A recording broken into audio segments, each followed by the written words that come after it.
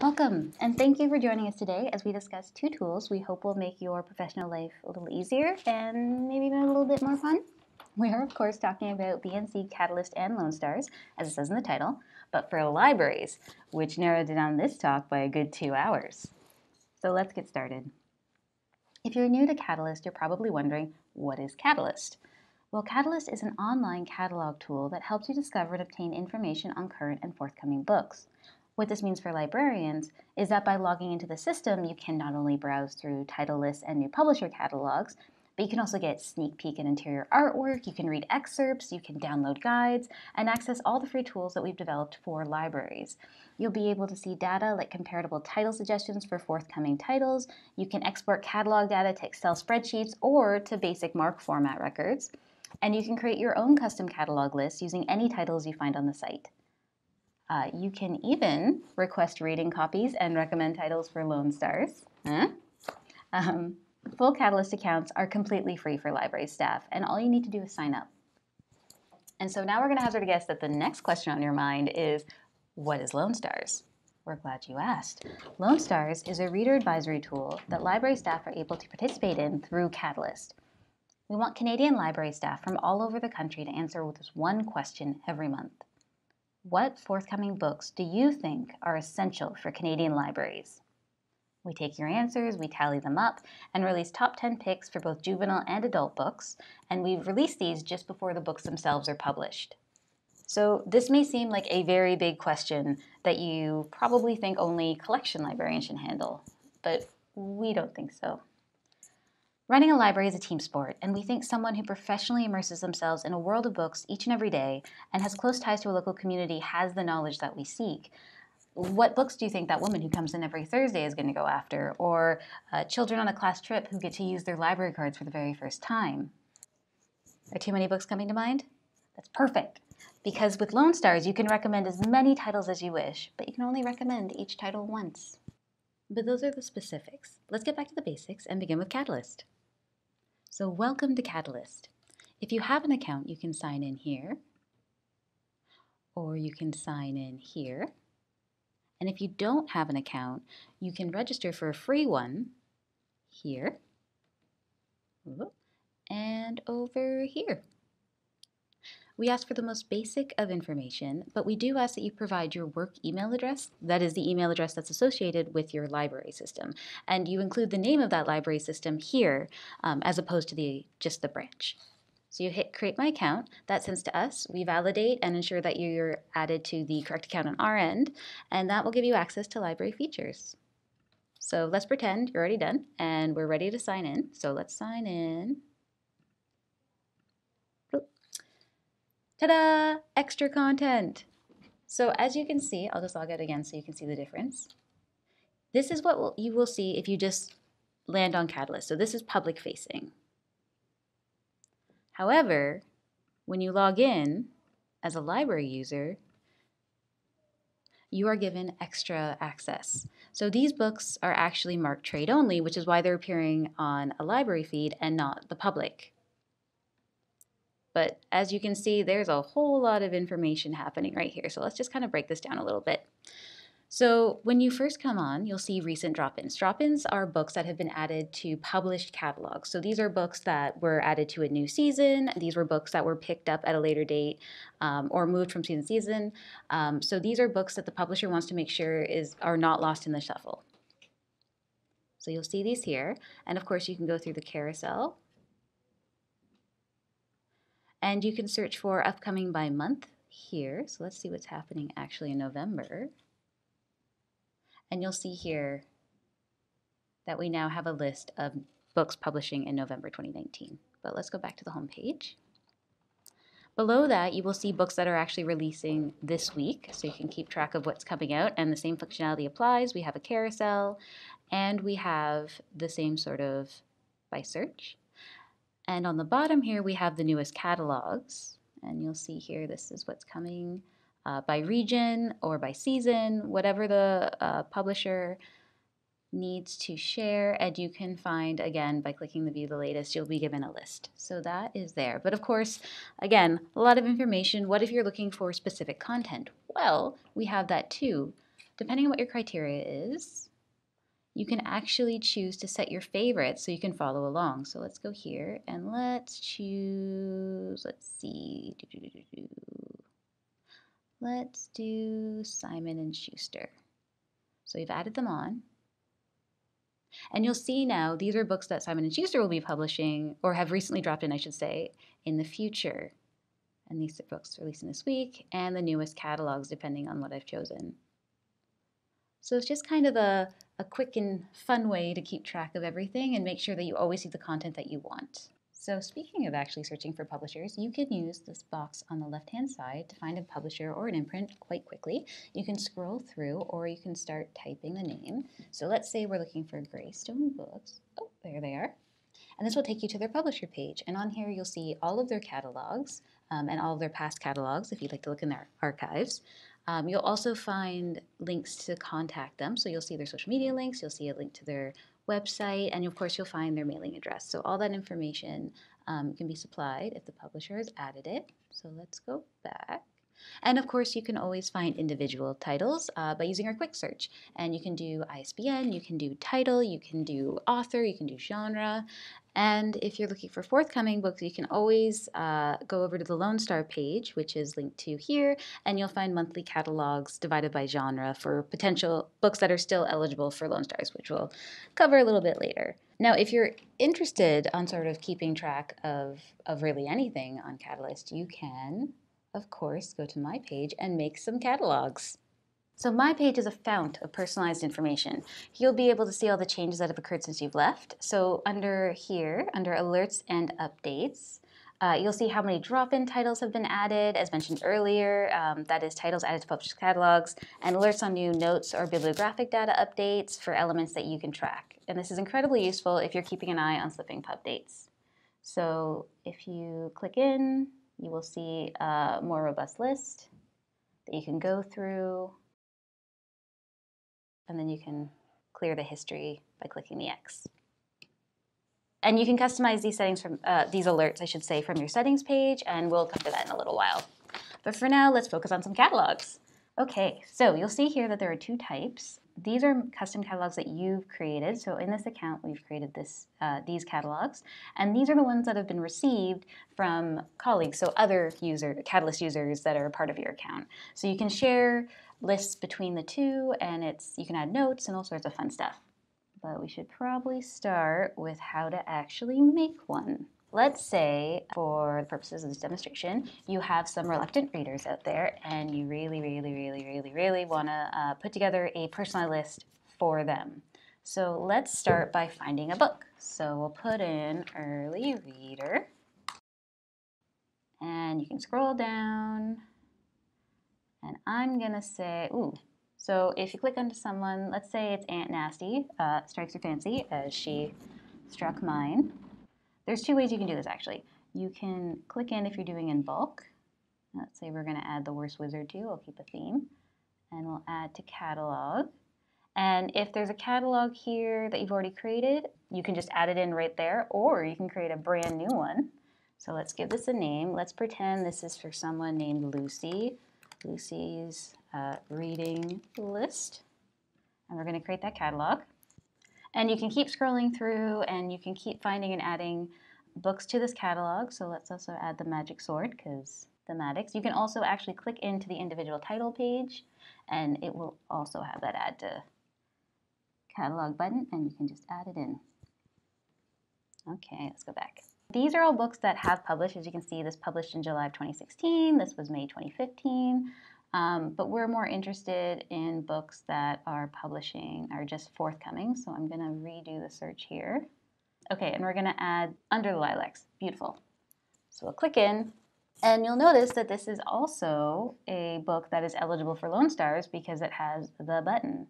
So we're going to add it to our list because we want Lucy to make sure she sees it. And I mean, if you're here, you can always recommend. You just click on here, and I'll take you through that later. So let's say we've got a few books for her, and that's what we want to do. So let's go back to my page, and we'll check out the actual catalog that we've created. So you can actually do a little shortcut. This will take you to, so if you click here, it will take you to the catalog. I'm just going to go back here.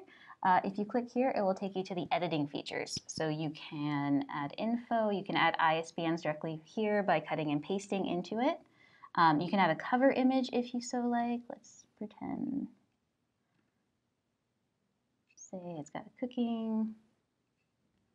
You can add front and end matter and end pages. So front matter is basically just a little blurb that publishers can add in, or you if you so like, that says sort of what this catalog is for, any thematic things. Some publishing houses use it to explain the types of books that they publish. If you're using this for a patron, you could add a little note, sort of like a PDF upload that said like, "Hi Lucy, this is for you." And end pages are similar. These are a way to sort of add in auxiliary information. Sometimes it's a checklist or order form or whatever you would add to a regular catalog, and we'll come to those a little later. You can also organize the orders if you so choose. We have drag and drop, so you can drag this down. And you'll see here it's highlighted because that means that it's changed. And you'll see here, so this is where it is currently, and this is the number that it was in current. It was in 2 before, but we moved it down. You can actually send this to the front, the back. You can send it any number. So let's say we wanted to send it to 4. And all of a sudden it's moved, and you'll see here this is updated as well. It used to be a 4, now it's a 3. You can remove by clicking this X. You can restore it by clicking with the other arrow. You can remove all of them or restore all of them. You can even sort by, let's do it by publication date. So you'll see here that now everything is moved, and you can save all this, and now it is the lay of the land. So now we can actually do a few more things because we've come to the publishing stage. So you can share your custom catalogs with your colleagues, whether or not they've opted into the directory. If they are part of your account, you will be able to manage your contacts. So you can go here, and I'll explain that a bit later. So all you have to do is start typing in their name. And you add them, and then you have to make sure you click save. Excellent. And there you go. And then you can send it. And they can just receive an email notification if you decide to send that. So you can send that now or do not send. So I just sent an email notification. There, and you're published. Okay, but we're going to go back to our main view. So that's how you share it digitally. But if you wanted to share it physically, and we would recommend this if you want to use this for desk info, like to have on the circulation desk, to hand it out to patrons, to just have it around, and so you can make physical notes on it. We have a PDF option. So here with the PDF symbol, you click on that, and here we have pre-templates. So these are ones that have been created in the account. These are the defaults. So you can either do it by one, so every page will be one book. Pages will be a list of books, or they will be in title view, so you can fit more that way. So we're gonna do it single. And so if I click that, it's a predetermined template. All it has to do is download. And you can see it going here. And of course, if you're still working, you can hide it. There we go. So let's see. So this is Lucy's reading list. And here you'll see the table of contents. And then we'll have the information. So this is the default information. You've got a description. You have your basic bibliographic data on the side. And you can see it's taken up one. And there is a barcode if available in some reviews. Now, if this is not to your liking and you'd like to change it up a bit, we can do that. So we go back here and we hit Manage Templates. This will lead you to your template finder, and you can actually share templates between colleagues as well. So if you create one and you'd like to make this the standard usage for your library and for all the reading lists that you create, you can do that. So we're just going to create one now. So let's make a list this time because lists are fun. So I didn't give it a name, but I should give it a name now. So we're going to call it Lucy's List. So I'm going to save that.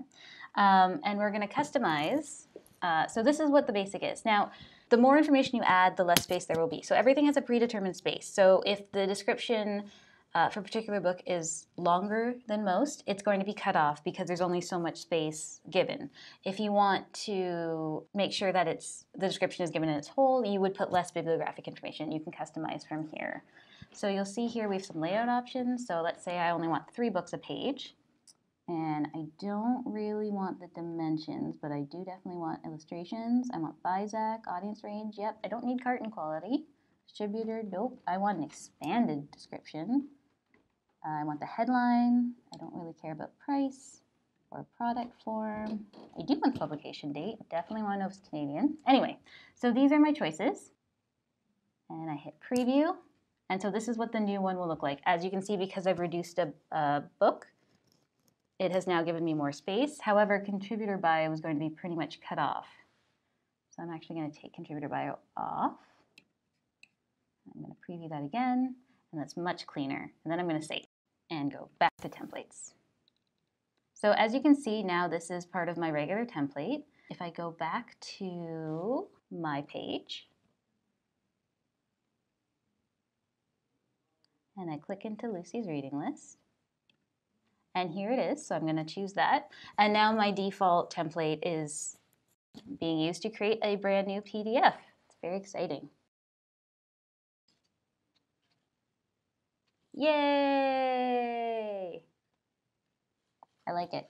So you can now print this out and you can use it at the reference desk, as I said, or you can incorporate it into newsletters. It is good to go. Okay, let's circle back a bit. So remember when we were adding all these forthcoming titles into our catalog, and I believe Under the Lilacs was our chosen. As you can see, the recommend button is right there. So this means that this has the opportunity to become a Lone Star pick. Now, there are eligibility rules, and for the most part, if a button appears, it's because they've passed those eligibility rules. So what is a Lone Star pick? So Lone Star picks must be publishing for the first time in the Canadian market. So not in a new format, but the first time ever. They must be forthcoming, so they can't have actually published yet. They must be in English language and available in CataList. And they must be available in CataList because CataList is our recommendation platform. All recommendations are made through and therefore tallied using CataList. So if a book isn't there, unfortunately, it can't be included. However, if you do notice that a book is missing and you really, really would like to recommend it as a Lone Star pick, please get in touch with us or someone from the CataList team, and we will do our best to see what we can do. So children's books are a little easier to sort of ascertain because you can see here there's some interior images. You can see how it looks. This is the front and cover it looks like. You've got your bibliographic information. You've got a little bit of information here. You've got your author bio, so you can find a bit more, and comparable titles. So these books, of course, remind of others. So for juvenile, it's usually a little easier to kind of make your decisions. But what if you're not sure? What if it's a nonfiction adult book that you haven't read and it's on a controversial subject and you're not really sure? Well, there is a tried and true method of requesting an advanced reading copy of the book. And we're going to go over to the Lone Star catalogs now for this portion. So let's go to our nonfiction category. Oh, let's go to history. History's fun. So as you can see here, some of these will offer request an ARC. And this means that you can fill out this form for either a digital or print copy of the book and ask the publisher to send you an advanced reading copy. Please add in a note always when you request. It's important to the publisher to see why they're sending them out. There's usually a set number of ARCs available, or they're only sending it for certain purposes, and by letting a publisher know why you're requesting this book, it increases your chances of actually receiving it. If you're using it for Lone Star purposes, please put, I am using this for Lone Stars. Publishers have been made well aware of the program, so it's a good thing to do so. So you fill this out and you send your request. You will also see here a request at NetGalley. So this, of course, takes you to NetGalley's page. You'll need to sign into your own account there, and this is completely through NetGalley. But you can also obtain a digital ARC or Galley to help you make your decision and have a chance to read through and see if this is a Lone Star book, in your opinion.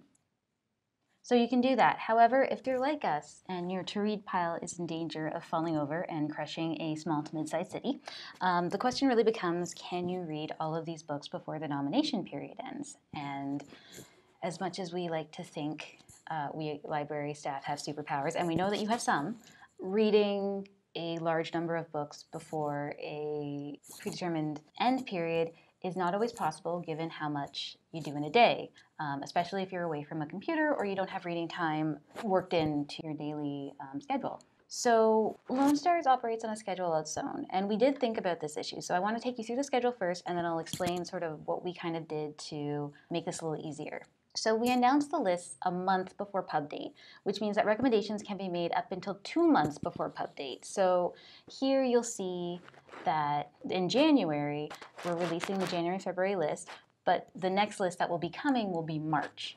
So at the end of January, the March nomination period will close and no one can recommend books that are publishing in March for Lone Stars any longer. But this means that as soon as an eligible title is uploaded into CataList, it's ready to be recommended. So as soon as a publisher adds in a book or a new catalog, and that can be 5 or 6 months or a year before it publishes, it is eligible to be recommended. But again, we know that there just is not enough time in the day. So that's a lot of planning. And if you want other libraries to sit up and take notice about books you've been thinking about, and that's partially why we introduced the samples and excerpts feature in CataList. So I will take you back to CataList. This is not a Lone Star eligible pick, and I chose that specifically. It was, but unfortunately, as you can see at the time of the airing of this, this is passed. So the nomination period is closed, and once the nomination period closed, the button disappears, which is a pretty good way to stop people from recommending it. However, any auxiliary information that's been sent by the publisher will always be attached to the title as long as it lives in CataList. So in this case, a sample has been sent, and you will see that below covers if auxiliary information has been provided, and this can be anything ranging from samples, excerpts, table of contents, reading guide, teacher's guide. They will live here, and they will be clickable links. So if you click on a sample here, you will see the previewer open. You can download it for offline reading, you can print it out for in-person reading, you can fit to page, you can zoom in and out, and of course you can scroll down. So if you read the first few contents and you get a sense that this is a book that you think you'd like, or you think that other libraries should sit up and take notice, you can actually recommend in the same session. You just have to click X, and normally a recommend button would be there, and then you can recommend it. All right, so let's actually go through the recommendation process. So we have recently redone this, and we've made it easier than ever before, and hopefully fun. I have a lot of fun doing this, so let us try some sci-fi and fantasy. Okay, so these are books that, as you can see, are eligible, so I'm going to recommend. As soon as I hit save and close, that recommendation is saved and sent to our servers. So right now, this gives me information that I am recommending this book. This is just to know that if I decide to leave a review, which I can do so by clicking here, this book was the bestest. That review could potentially be used by a third party. Not necessarily. It's completely at your discretion whether or not you leave a review. We always appreciate them. We think it adds a little bit more insight and emphasis to your recommendation. But again, by no means required, completely optional. So you can save and close it. And as you can see, your recommendation has been made. And you will see that the button has changed now and has a check mark to show that this has been recommended. However, if you're coming through and you realize like, oh no, I made a typo in my recommendation, which happens, we've all done it, you can come through and you can see what your actual review was. You can see the date that you actually made the review, and you can edit it. So I'm just going to actually get rid of the review altogether because I don't think bestest is a word. And then hit save and close, and it's been updated so that review is no longer there. So that is how you recommend for Lone Stars. You can see it from this page. If you click into the book itself, you can see it's available here as well, and in our scroll view, you will see the button is also available with the same functionality. So because we know that there are so many books publishing at any given time, we hope that you'll use our monthly catalogs. They're always available, and it's amazing how quickly you can just fall down a clicking hole like, oh goodness, there are so many amazing books publishing all the time. So always come and check back because they're constantly updated. Now there's a few more things that you as a library user can do on CataList that this particular presentation isn't going to go into detail on. Things like using the notes feature or how to place orders. But we do have copious amounts of help documentation, and you can find all of our help documentation under help, which will lead you to this handy dandy page, and you can go through. We recommend, of course, resources for libraries there, and this will give you the basic overview of how to use our library-oriented features. But of course, there's always the Lone Star program information, and you can find all of our help documentation as well as links to all of our social media sites and our newsletters sign-up form, as well as our website, available all the time. So before we end this, I want to take you through settings so you can make sure that you have everything set up to your liking. So we're going to go over to this little icon here of the gears and click on settings. And here we have some personal information that you can update. So here you can, of course, change your name or your password. However, if you do want to change your email address, you will have to get in touch with the CataList team. You also have a few email options. So these are emails, our newsletters and updates and things like that can be sent directly to you. So the monthly newsletter is strongly recommended as it sends you all of the updated information about things that are happening in CataList. So when we release a major feature, when there's some changes about usage and things like that, we highly recommend. Same with site maintenance. If CataList has to be down for any reason, or if there's a feature update planned and it's going to be unavailable for a brief amount of time, this is very useful, so you just know. Weekly changes is sort of just having your alerts sent to you. It depends on what you're watching, but you can do that as well. And then, of course, beta test group, which is something we would love for you to participate in. When we have a major release coming, sometimes we need people to go into our beta site and test it out to make sure that it is useful and intuitive, I guess, functionally working. So testers are always appreciated. So if you'd like to be part of that test group, please click into that. And when we have a beta testing ground, we will send out a link, and that will give you access. And of course, you can unsubscribe, but that would make us sad. And of course, for the alerts, we saw the alert catalyst, so the My Page alerts, these right here. And we hit Manage Alerts. These are what you can choose to have sent to you. So drop-ins, list price, publication date, any changes, you'll be notified for these. And if you would like to have publishers or sales rep be able to share catalogs or notes with you, you can opt into the directory like that. For contact list, it's pretty simple. You create a new list. A list, of course, is just like you would have in your email, an option to put in a list name and have that auto-populated. So you can set that up if you're sharing catalogs between the same people. So this gives you a basic overview of how to engage with CataList and participate in the Lone Star program. New books and catalogs are being added daily. This is constantly being updated, so please check back frequently. And of course, you'll get change notifications sent directly to you if you sign up for them, so you'll be reminded. If you have any questions about CataList, please check our link in the help below and in the help documentation. Always feel free to reach out. We love hearing from you. And if you'd like to learn more about Lone Stars, you can always visit our website, which is lonestars.ca. Here we have all of our archives, so you'll see the due list is always present, both the adult and the junior list. Yay! You can download our monthly poster, and all of these are archived as the books become archived, and these are great for patron use.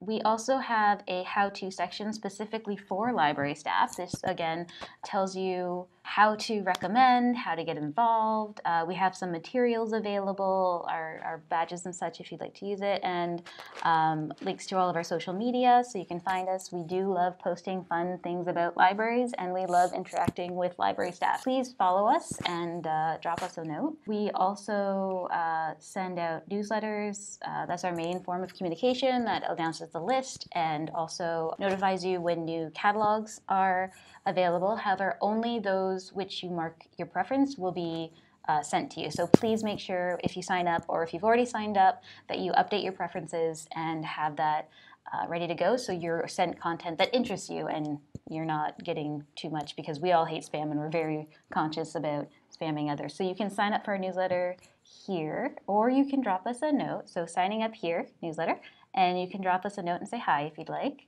And this is our archives. So these are these are the past lists, and they're divided by year, and you can click into one. And this will show you the top 10 list as well as have the poster available. So yes, in a nutshell, this is Lone Stars. We hope that you find all the content you're looking for, and we hope that you fall in love with CataList. Overall, the message is the same. Discover books, recommend, repeat. Thanks for taking part.